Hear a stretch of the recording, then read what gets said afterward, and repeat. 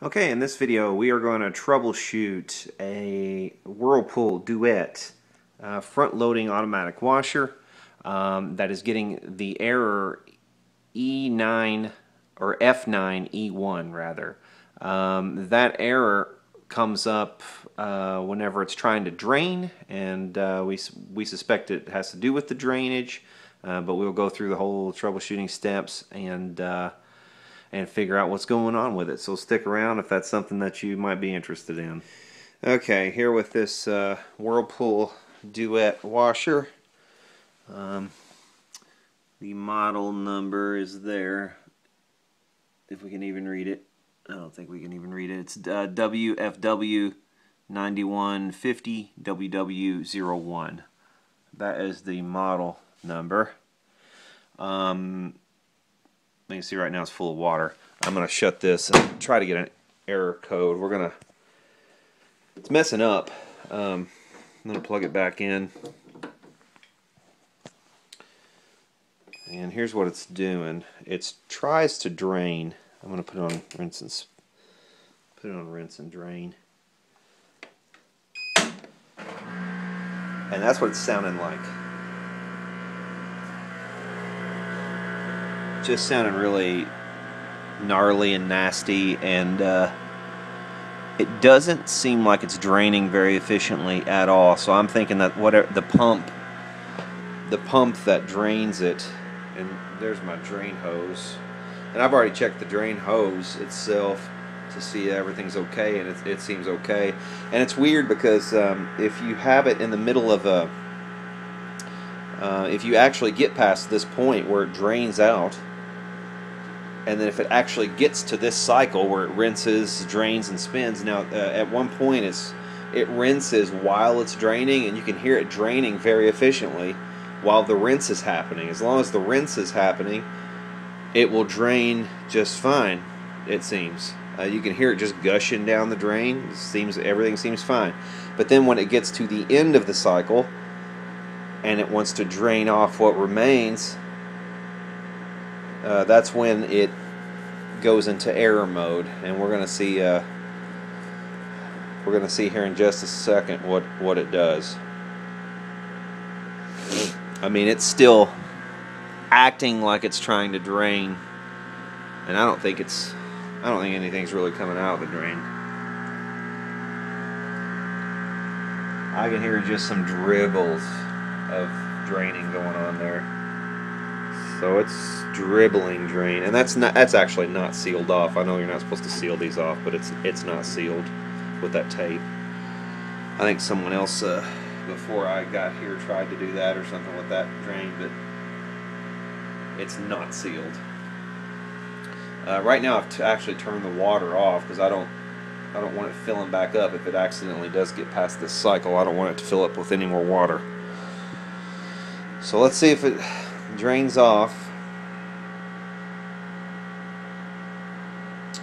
So we're up over about 2 minutes doing this, and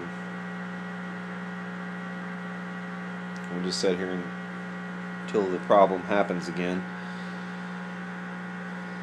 Of course, I was able to find the user manual online, but as of yet I haven't found the service manual. I'll look again for the service manual. It probably is somewhere online. Hopefully I don't have to buy the thing. But I'm thinking at the very least I'm going to have to take this thing apart and clean out the drain, the internal drain. I think maybe it's clogged. Maybe it's just full of debris or something. It's not draining very well. Of course, that doesn't make much sense if it was draining while the rinse cycle was on. So I don't know. I'll have to see what's being done differently whenever it's just draining alone and not rinsing while draining.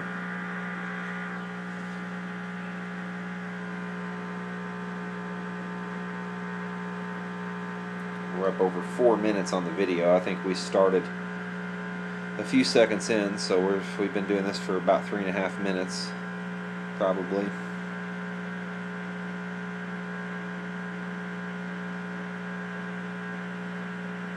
Luckily we have a drain right here on the floor right in front of this unit, so, and a sump pump's right there, so I mean, if I do have to dump this thing out to drain it, I guess it won't be a huge deal, which is going to be my next recourse. Okay.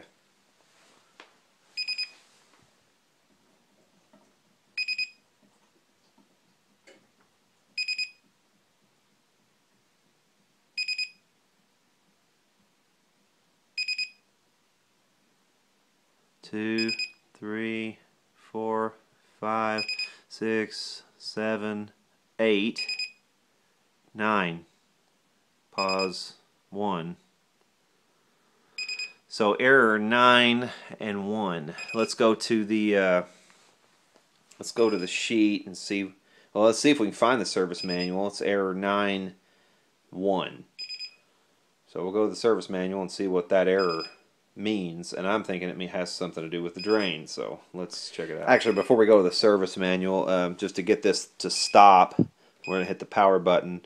The door is locked right now. If you want the door to unlock, and I know a lot of people will be like, oh gosh, let me in there. Unplug it. The door will actually still be locked. It won't let you in unless you plug it back in. And you hear a little tick there. And the door is actually still locked, powered on. The door lock LED is not on, but it's still locked. But if you hit this button, and then you turn it off, now your door will be unlocked, and you can get into it. I'm just going to leave this open for a bit, unplug it. But we're going to check out error code 9.1 and see what that is. And if we can't find the service manual, I'm just going to take those clothes out, dump all the water out right there into this drain, and open her up and see what we can do with it. Okay, here's the user manual that I found, and it says if you're having problems I guess this is the US right here. If you're having problems or need replacement parts, there's the US number. I'm going to call them actually, since I couldn't find the service manual right off the bat. I'm just going to call customer service, give them my error code, and see if they'll actually tell me what the error code means. And I'm sure they probably will at least tell me that much over the phone. And they'll probably try to sell me a service call, and I'm going to say probably no thanks. So let's call them and see what they say. Okay, yeah, I found here in the... this is just the regular user's manual. There's my error code right there, F9E1, so that's 9 beeps and 1 beep. And it just says generically I have a drain problem, which I already know that. You know, that's kind of no help. But I called customer service at the number provided in this manual as well, and although the guy was very helpful, he does not have the service manuals that would help me out in any way. Let's see here. If I go to SearsPartsDirect.com and I go to the model number, you can see here it actually does give me parts breakdowns at the very least. So I've got parts breakdowns for all the different areas of the machine. So that's better than nothing. In the absence of an actual service manual, this will have to do. Here is my pump and motor parts right here. And at the very least, it does give me a breakdown of these parts. It gives me where each part is located and at least kind of how it's put together, and also ordering information. Each one of these, there isn't a cheap part among any of these. The most expensive being the pump itself, at a whopping $125, and I'm hoping that I can get away with not having to order that. The thing is making some noise, so that tells me that it's probably not completely burnt. Interestingly, here on the this is the where all the parts diagrams are listed, and it says the top parts that people purchase for this model are the water pump number 1. See, touch up, nut, cleaner, stacking kit. So yeah, that's my fear, that we're going to need a water pump, but I won't know more until I get it torn apart.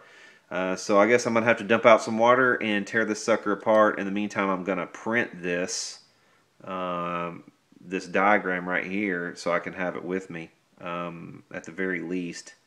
And I may just save this page so that I have access to all these part numbers and stuff as well. So a little bit more on this later. Okay, here we are with the back off the unit. Here is the drum driver, the belt for that. Down here on the bottom, that's the motor that drives the drum belt.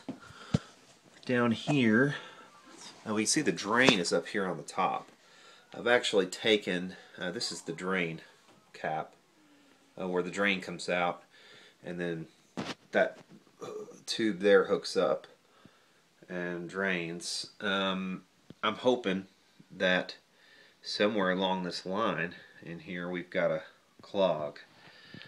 So that would be the easiest thing, I think. It'd be much better and cheaper than trying to fix the pump, which is up there way in the front of the unit. So I'm going to have to figure out how to get that front panel off. I think I got to turn it upside down and get the front bottom panel off and take that drain out. And I probably have a clog down in here. I bet you a sock or something's gotten down in here. Would be my guess. But anyway, we'll check that out and see what's going on. After I get it out, we'll see. Okay, got the front bottom panel off of this, and there is a there's an access port here, which is it's like an emergency drain slash lint catcher, I guess. And unscrewing this thing, we can see what the problem is. It's just full of crap. These are color catchers. You can see the box of those things in the earlier part of the video. That's these things. But they've accumulated inside there, and I'm pretty sure that the pump is fine. But these color catchers are the source of the problem, and this smells rancid. But I'm going to clean this out and see if we can get it to drain. But I think we might have found the culprit. There's the pump right there. At least I believe that's the pump. Should be, because here's the power wires coming into it. And it pumps, feeds everything up into that. That'll be the output. This is inside here. Let's see if I can, what do I do with my flashlight. Here we go. This tube right here goes up into the washing machine. So I'm willing to guess there's probably some more of those things shoved up in there. I'm gonna get a coat hanger in there and gently, try not to puncture anything, but gently get in there and see if I can dig any more of them out before we put everything back up. You can see the shock absorbers here for the washing machine. There's one over here. There's one back there. There is the motor that drives the drum. Let's see. Not exactly sure what this piece is. Probably some kind of relays and things in there, I would imagine. Let's see. So, I mean, this thing really isn't that old. And had I not discovered this myself, I'm fairly positive. But you can see all those color catchers up in there. Look at that. How many are just shoved in there? So yeah, I might make it a point every few months to come in here and clean those things out if she's going to continue to use them. There's just 3 screws that hold on this bottom panel, and they're simple enough to get out. You just put a couple bricks under the bottom, and then it allows you access. There's just 3 screws, and then this thing screws off fairly easily. So if you have one of these wash machines and it's not draining, you're getting error F9E1, this may be your problem. As long as you can still hear the pump you know, and in an earlier part of the video, you could still hear the pump going like it was trying to work, but just really couldn't do it. So good news, the pump I don't think is burned out, but it would have if we'd continued to mess with it. So I'm going to clean this out and see if it works, and I'll report right back. Okay, in addition to about 15 of those stupid Shout color catcher sheets, I found this inexplicable thing. I don't know if that's a correct, what is that? Please return to universal if found, or call, I guess I could call that number and find out what it is. But it's a piece of something. I shudder to think where the rest of it is. But it's, I mean, it's thick plastic, so that was down in there. We have about, let's see, got $1.17. So I guess if you're really broke, you could go clean out your trap and your in your washing machine and probably find some money there. That might not be a bad idea. I mean, if you're ever down and out, go to the go looking for some discarded washing machines and you know, start taking them apart. Get you a screwdriver, and maybe you'll get enough money for a McDonald's or something. It's probably not a bad idea. I used to go get money under the bleachers at the baseball fields. Tons of money under the bleachers. If you go, you'll just find it all day. Probably a metal detector would be really helpful, but you get under the bleachers, everybody sits on the bleachers and all their money falls out, especially in the summertime on the baseball fields because everybody wears shorts and money just falls out of shorts. I used to go and clean up. I would go to the baseball fields. This is a complete sidetrack to what this video is about, but I would go to the baseball fields, and whenever there was a game or something, I would go underneath there, and I guess all the parents probably wonder what the hell I was doing, but I'd usually come out with about, you know, $5 or $10 and buy a couple hot dogs and some drinks and whatever for free. So a few minutes spent under the bleachers. But this is something that I guess you could do if you're desperate too. Come in here and clean up this little trap. But let's get the cat back on here and fire it up and see if it's working now. Okay, we got everything back closed back up. We have the water hooked back up, and she's plugged back in, ready to go. I've loaded all those clothes back in the thing. We're just going to put it on a normal load and start it up and let it fill up with some water.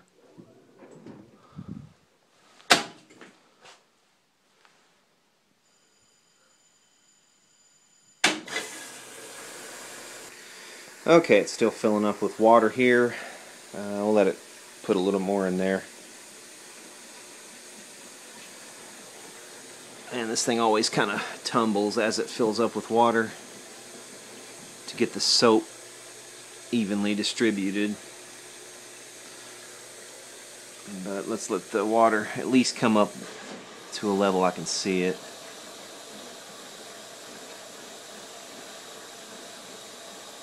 While I'm waiting for that, this might be a good time to test whether or not my hoses here were put correct. That one's the hot for sure now. And I think I might have hooked those backwards. Let's see, what does that say? Oh, that says cold, but I need to look at the back of the unit. So I think I've got these backwards. So middle note, I'll have to swap those.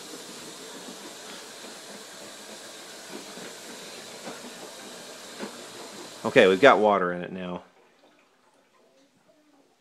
So what we're going to do is stop this cycle, power it off. Okay, we'll power it back on, and we'll put it on like a rinse, spin, drain, and hit start, and hopefully we get a drain.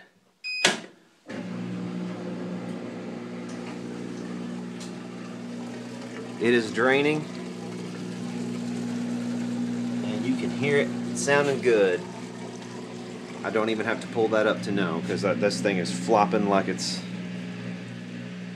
never felt so good. So yeah, cheap fix. If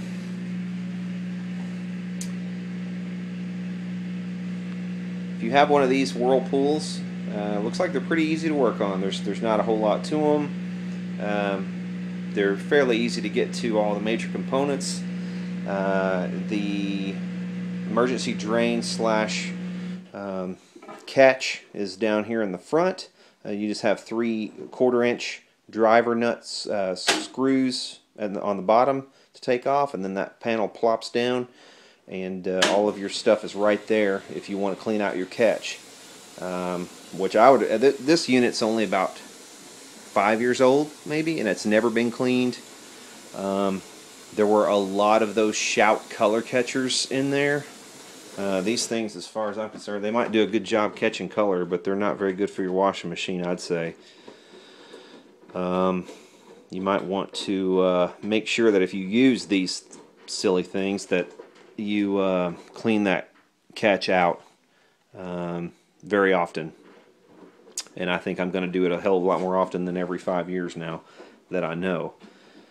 So yeah, this machine's good to go, and hopefully this video has been somewhat enjoyable. These are the stupid things I like to watch when I get on YouTube. I like to watch people fixing household items. Just earlier today I was watching some guy. He was working on a vacuum cleaner, that the same model vacuum cleaner that I had found in heavy trash the other day, and I was going to put a new belt and stuff on mine, and just out of curiosity I was researching the model and saw a guy. He wasn't even working on his vacuum cleaner. He was just demonstrating how it vacuumed. It's a vintage Eureka, and you know, stupidest thing ever, but after about the 3rd time I watched the video, I realized, hey man, this guy's probably onto something. So anyway, hopefully this video has been instructive for some, enjoyable for others. I know it's a bit silly to film yourself repairing a washing machine, but the information's not out there, so why not? You know, I've got nothing against repair guys, but if you can do the job yourself, they don't necessarily have to eat on your dime. So yeah, so I hope you've enjoyed this video. I know it's not really my usual fare of amplifier repair and guitar repair and demonstrations and that sort of thing, but why not mix it up every now and then? Anyway, thanks for sticking around to the end, and be sure to subscribe for more videos, mostly to do with guitars and guitar amp equipment.